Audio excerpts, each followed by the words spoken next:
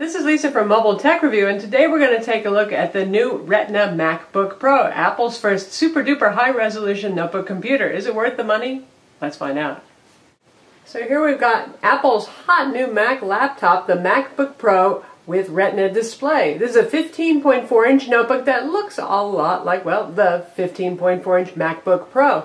But it's thinner, it's a pound lighter, and it has this new Retina display. Now, you're probably familiar with the idea of a Retina display from the iPhone and the iPad 3.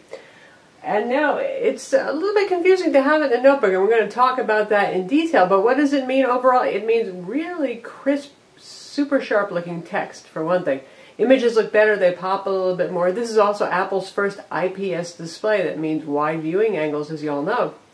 And in addition, instead of the usual 3 layers of glass that comprise like a MacBook Pro display, this one only has 2, and that reduces the glare. So you can't get this with the anti-glare display like you can if you custom order a MacBook Pro 15-inch, but the reflections really are reduced. I'm one of those people, I really like matte displays. I don't like glossy displays, and this one is pleasing me just fine. I totally forgot, in fact, that it had a glossy display when I was using it, so good times. The resolution on this is a mind-boggling 2880 by 1800. Now, you know how resolution works on computers, right? The higher the resolution, the more stuff you see on screen. Text gets a little smaller, sharper, icons get smaller, that kind of thing. Clearly, we're not talking about that resolution in a 15-inch panel because, well, effectively you'd probably have 2 or 1 point text. Nobody would be able to read it. So what Apple's doing is the same thing they kind of do with the iPad 3 and the iPhone 4S. They're doing a sort of like pixel doubling. They're just increasing the number of pixels relative to the resolution that you've got. So the standard resolution this runs at is an equivalent to the 1440 by 900 that you would see on the regular 15-inch MacBook Pro. That means in terms of the text size, the icon size, all that kind of thing. But it's really running at 2880 by 1800 because it's doing that bizarro pixel doubling. Now, right now, we're actually doing a different resolution. We're going to take a look at that. Now, for a Pro notebook, it's a little bit funny that Apple kind of dumbs this down. We have best, we have more space, we have larger text here, and that really, it tells you the equivalent resolution over here. So if you notice over here, it's telling us. So right now, we're actually running at 1680 by 1050, which is the high-res option on the old outgoing MacBook Pro. It's still available with the updated MacBook Pro, in fact, if you custom order it.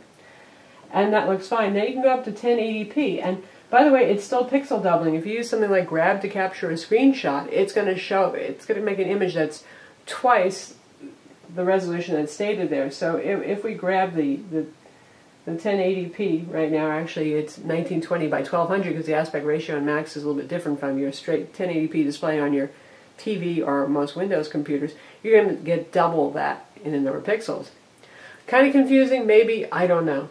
Anyway, for those of you who have always been dying to have a 1080p display, or 1920 by 1200 in the case of Macs, on a 15-inch Mac notebook, well, here it is right now. That's actually what we're running at. So if you're going to run a 1080p video here, you're going to get the full thing without having to resize it, actually running in the display, just like you can with some Windows notebooks, like the Sony Vaio Z that we just looked at recently. And even if you're running at higher than the best Retina setting here, which is the 1440 by 900 equivalent in terms of text and icon size, that kind of thing.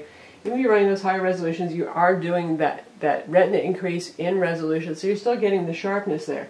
Now you can switch down here to what I've been using at, which is, again, that's 1680 by 1050, and that's a good mix between readability and getting more stuff on the screen if you need to do professional work, that kind of thing. And of course, you can choose lower resolutions as well. Now, they have a radio button here, best for Retina display, which is just going to put it at that setting right there, or if you choose scale, that's how you get these various options. So I really like this. It gives you a whole lot of flexibility in terms of apparent resolutions, shall we say. You can do that 1080p kind of thing. You can do the high-res MacBook Pro 15-inch option resolution, or you can just run it at 1440 by 900. No matter what, you're going to get that sharpening of the Retina. Okay, hopefully that was a little bit clearer for you guys, and now we're going to switch to best Retina, so you can see what that looks like. Nice big icons and stuff like that, easy to look at. What's inside the machine? This is Ivy Bridge. Apple just did a refresh of all of their notebooks to Ivy Bridge, so we're looking at a 2.3 gigahertz Core i7 quad-core Ivy Bridge CPU with Intel HD 4000 graphics, a very capable integrated graphics chipset. If you've watched some of our Windows notebooks reviews lately, you've learned that that's actually capable of doing some moderate 3D gaming. But it also has dedicated NVIDIA GT650M graphics. That's the new Kepler architecture, much more power and heat friendly, with a gig of VRAM. Refreshing, because Apple was always pretty chintzy on the VRAM, and while macOS can make do with relatively little VRAM, and there are not a lot of top-tier 3D demanding games that run on macOS, a lot of people put Windows on it, and you want that additional VRAM. And it's useful if you're running additional displays. Clearly, in the case of the Retina display, it's pushing so many more pixels around, it needs it. And speaking of those pixels, right now we're unplugged, it's just sitting at idle, so it's actually running on HD 4000 Intel graphics. No problem driving those pixels around. It's very fast, it's very responsive. And we plug this into our 30-inch Apple Cinema display, so we're talking about running a lot of screen real estate there, and absolutely no problems with performance or with heat.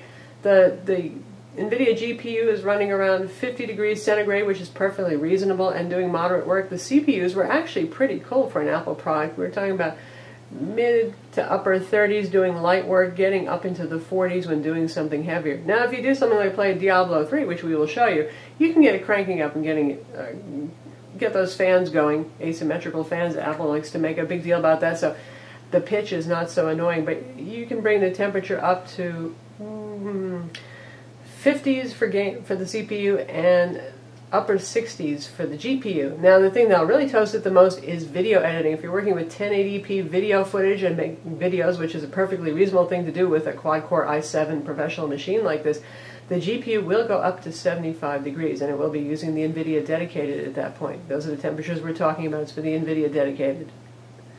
That's still permissible. Until you hit about 93 or so, Macs are usually pretty happy with the CPU and the GPU temperature, so we're talking just fine there.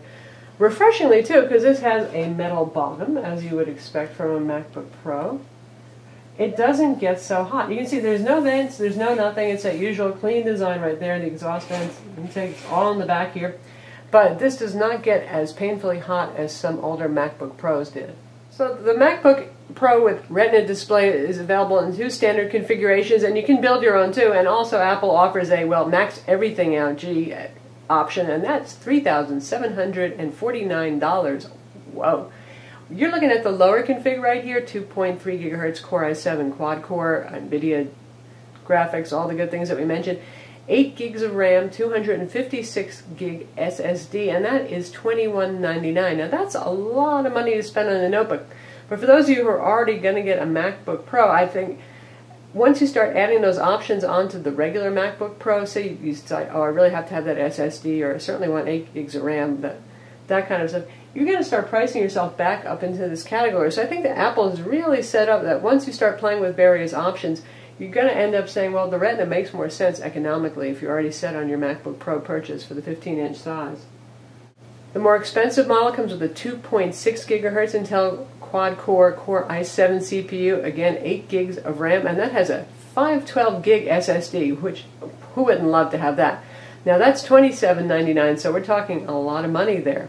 You can go up to 768 gigs of flash storage. The flash storage is one of the most expensive options. You can get 16 gigs of RAM. Now, here's the thing. Everything is soldered on the motherboard. This works a lot like the MacBook Air in that respect. Apple has pretty much custom designed every component on here, and the RAM is soldered on the motherboard.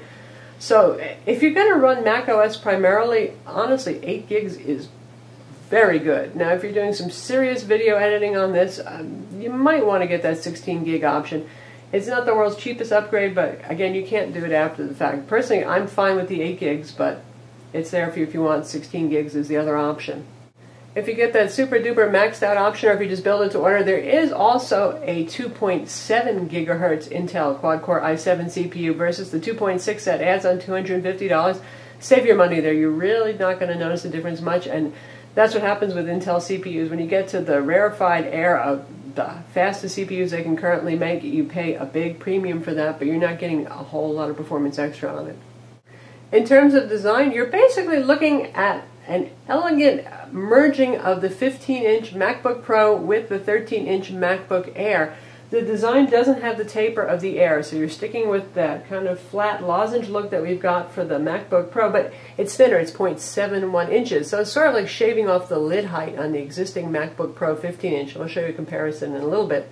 And that 0.71 inches is just a little bit thicker than the thickest area of the MacBook Air, the back end where it's the thickest. Of course, it doesn't taper down to that razor thin thing, but obviously it's very thin.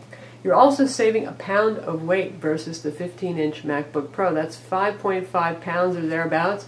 And I did carry one around for years, and I can tell you, if you travel a lot, it really feels awful heavy. It wears on you. This guy is 4.5 pounds. When you start getting into the 4s, you start getting to something that's pretty reasonable to carry around a lot. Now, this is not Ultrabook light. This is not Sony Vaio Z light by any means. The Sony Vaio Z is 2.5 pounds. Insane. Nearly half the size, but it certainly is more portable. Now, it's not going to be nearly as portable as the MacBook Air either, which is hovering around 3 pounds, but if you need the processing power, and in fact, I was making do with the 13-inch MacBook Air for the last year, and I found that it's a capable enough machine, but if you're doing a lot of Photoshop work, development work, that kind of thing, forget video editing on the MacBook Air. It's in a different class. So if you need to do those more serious tasks, you need the Pro machine. And the Pro machine is going to weigh a minimum of 4.5 pounds. Now, as we take a look around, you're going to say, well, it looks an awful lot, again, like that 15-inch MacBook Pro. The design is pretty much exactly the same, just thinner and some changes in the ports. You've got that same lovely backlit keyboard here, the same glass multi-touch trackpad that's large and, well, it's just the best on the planet in terms of supporting gestures and just behaving nicely. Backlit keyboard. Stereo speakers here, good sound. We're going to play you a trailer so you can hear that. Definitely nice sound. Fairly thin black frame over here, really a frameless design, but the black border around here is fairly thin. Closes with that nice thunk that you expect from a Mac.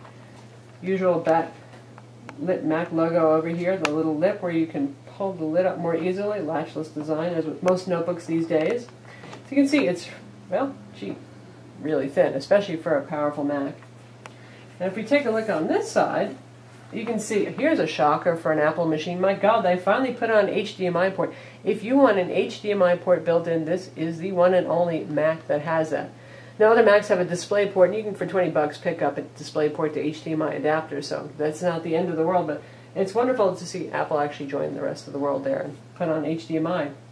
We have a USB 3.0 port here. This has two USB 3.0 ports, and you know Apple, they care about design and colors and all that kind of thing. Since they're both 3.0 ports, they didn't bother coloring them blue like you usually would find to indicate whether it's 3.0 or not, because either way, it's going to be. Here's your SD card slot, full size. SDXC is supported, so you can put high capacity cards in there. The usual black along the back and the rear. Beautiful, elegant looking machine, as always, from Apple. Here's the new MagSafe 2 connector. Apple said they needed to redesign it to fit on here. I'm really not so sure, because look how thin the MacBook Air is, and they fit the original MagSafe on there. So that means your existing chargers, they will not work with this. There is an adapter right here, though, that's about 12 bucks or 20 bucks, something like that. So you can use your existing chargers if they happen to match up with the right volts and amps.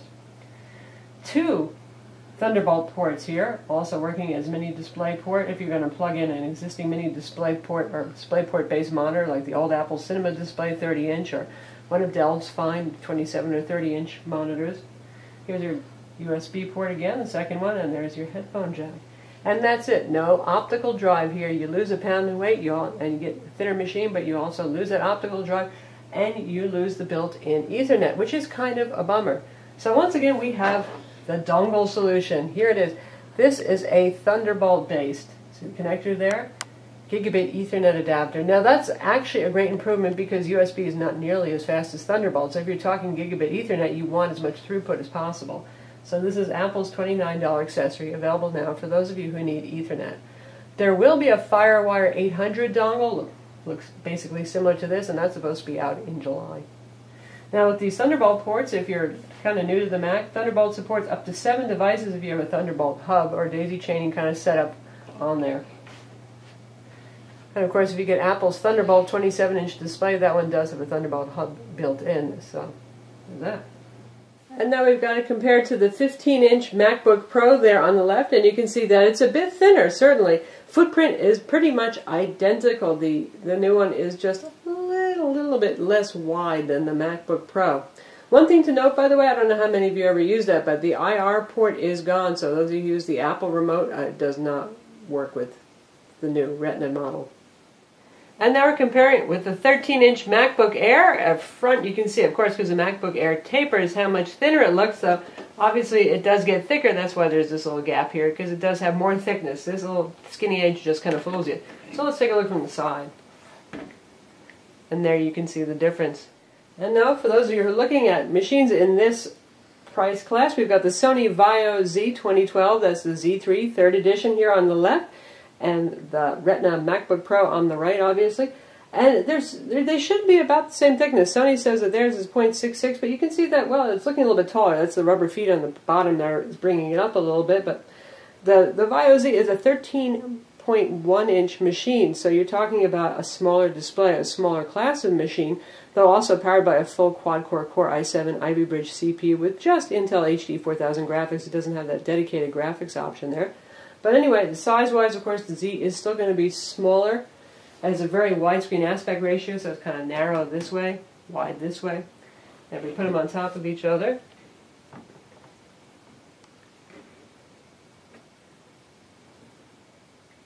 significant difference in size, isn't there? Also, the Vaio Z weighs only 2.5 pounds. But again, you're looking at a 13-inch machine versus a 15-inch machine there, so you can only get a 15-inch so light, especially when it's got full powerful internals. Now, to get back to that Retina display, applications have to be Retina optimized, otherwise they just look average. In fact, they can look downright pixelated if you look really, really close. Now, you have to have good eyes for this. And we're going to show you something in a minute that's really interesting that brings that point home. But meanwhile, we have Google Chrome running. Now, this is on the left, old Google Chrome standard. It's not Retina optimized. And on the right, we have Chrome Canary, which is their latest beta and does have Retina support. And we're looking at the same page, so you can see what how the difference in the text is. This is sharper, it's finer. This looks kind of maybe a little bit bolder, but it's also fuzzier and less distinct.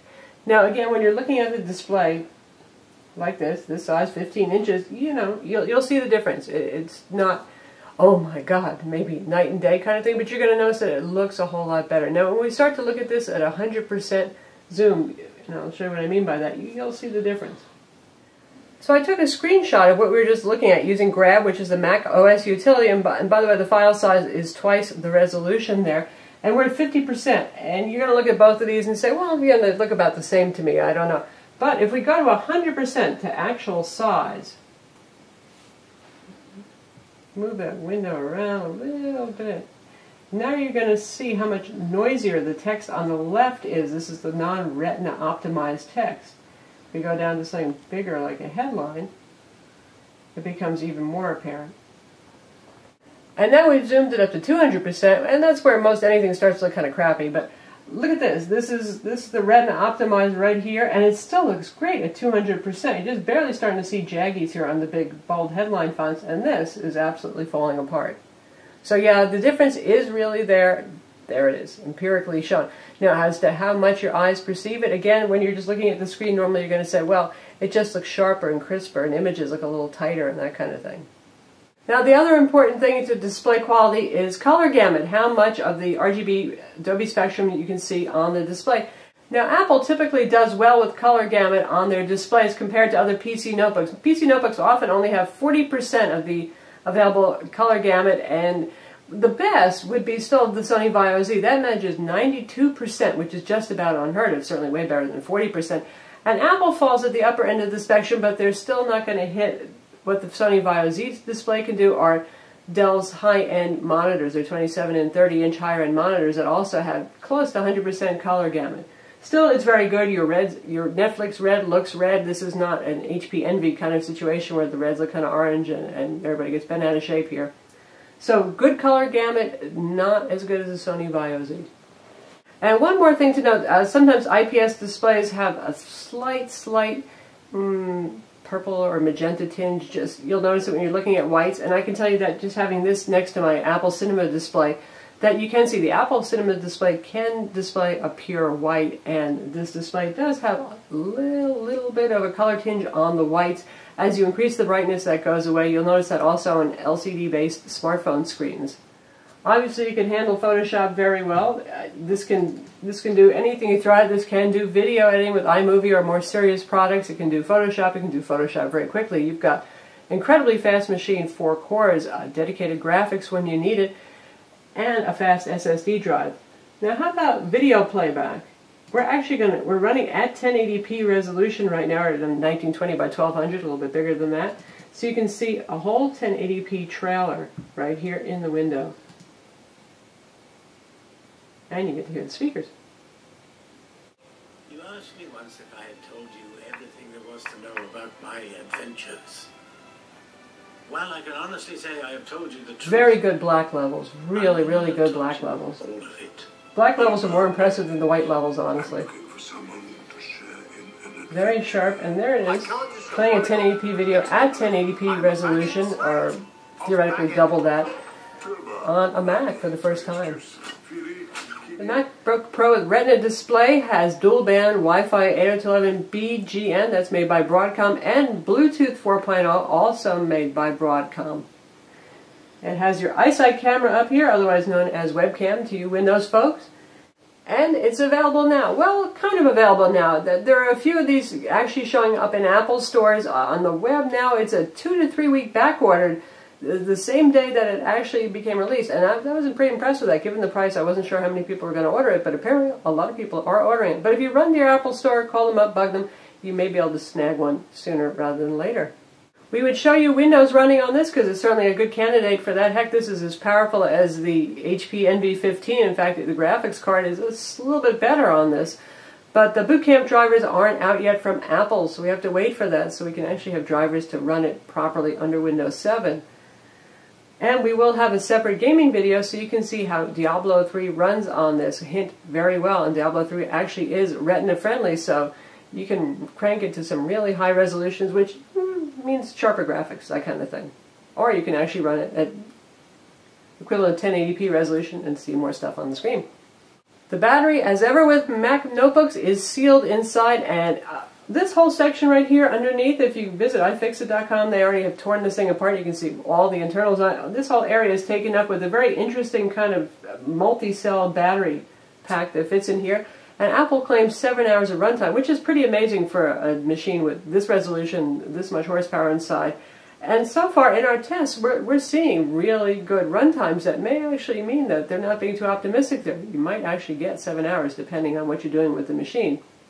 So this is Apple's first Retina notebook, the MacBook Pro with Retina display, mid-2012 as they call it. Again, it's available now. $21.99 is the starting price of entry, and you can get more expensive models with bigger SSDs, faster CPUs, all that kind of thing too, and spend your way all the way up to $37.49 if you want. Is it a great machine? Yes, it is. Apple makes some fantastic notebooks. And this one certainly, as Tim Cook said, is their best notebook yet. It has a high price of admission, but if you can afford it, boy, especially if you run Mac OS, yeah, this is the machine to get right now. I'm Lisa from Mobile Tech Review. Visit our website for the full review, and don't forget to subscribe to our YouTube channel.